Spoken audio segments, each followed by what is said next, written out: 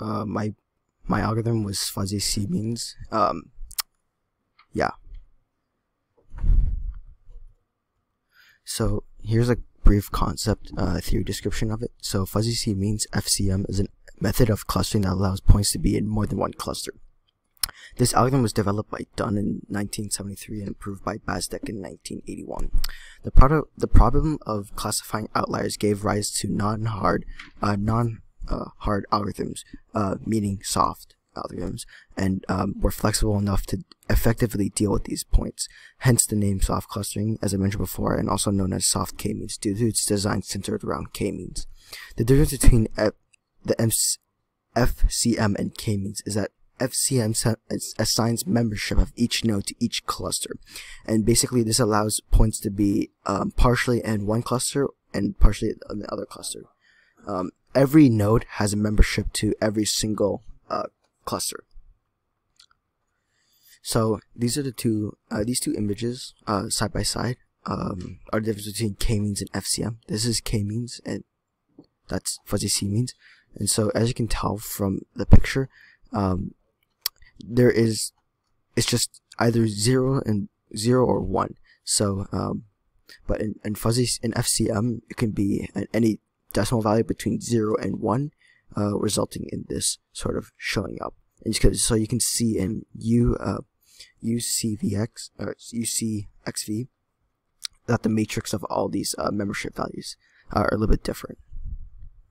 So the pseudocode for FCM is that in step 1, it randomly selects C cluster centers unless the user defines it, and then it repeats step 2. So part A of step 2 is to calculate the fuzzy membership UIJ for each data in the cluster, compute the centroids VJ for each cluster, and then it stops this until minimum J is achieved, which basically just means that the centroids for each cluster don't make significant distance change.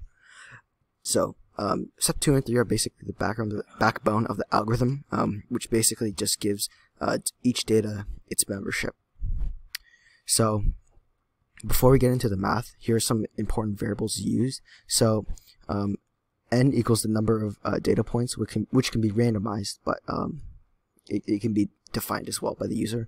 And then Vj is the jth cluster center value, and then m is the fuzziness index m, and then it could be like 1 to infinity. You don't have to worry about that too much. It just shows like how fuzzy the algorithm should be. Then c equals the number of cluster centers. Uij is the membership of ith data to jth cluster center. Xi is the ith of d-dimensional measured data, and then dij is the Euclidean distance between eighth data and jth cluster. So don't worry about them if you don't understand, because I think the following equations will just give a lot more context to what they are. So here you can see on the top, you can see all the variables. So in step 1, it's pretty intuitive. So like I said before, C, which is the number of data points there are, can be defined by the user, but sometimes it can be randomized. Step 2 basically repeats the calculation of membership Uij and moves centroids Vj. So the fuzzy membership algorithm goes as follows. So Uij equals 1 over C sigma k equals 1, and then you have the Euclidean distance of each data from the centroid, and so that's going to be over this 2 over m minus 1. So dij is just Euclidean distance right here, dik right here.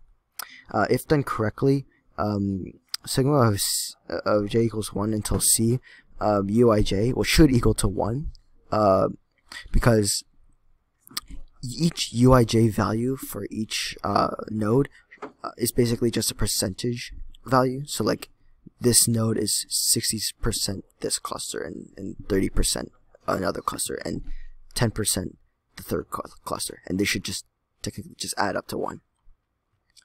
So the next step is to realign the centroids for each cluster, which is the following.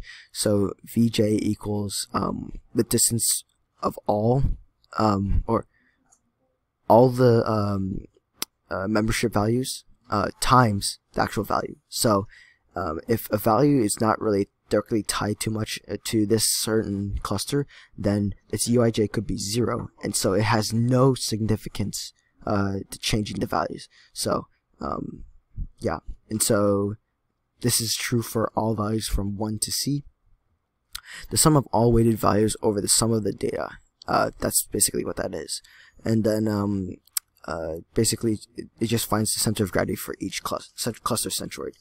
These two steps repeat until this is over max ij. So this is like where k equals the iteration step, b is the termination criterion between 0 and 1, uij of nxc, n times c is the fuzzy membership matrix, and then j is the objective function.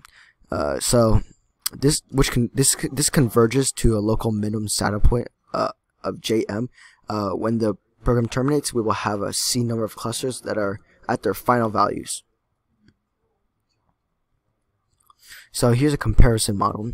In the following example, it's a monodimensional graph to demonstrate FCM.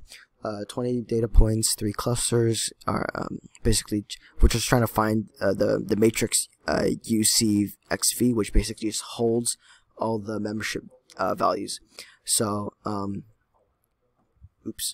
this is basically our termination condition. So this has to equal to 0.3 for it to stop. That's a certain threshold. And so here's step 0. This is steps 2A and 2B, like I mentioned before, will occur until the terminate condition has been met. This is the algorithm at its 8th step, which is probably near towards the end where it gets below 0.3. So here's some applications of FCM. Fuzzy clustering has an important role in the world of data science due to its flexibility and grouping data that has its basis in uncertain parameters. Consumer behavior and market segmentation are best classified using a soft clustering algorithm such as FCM. There are many types of FCMs,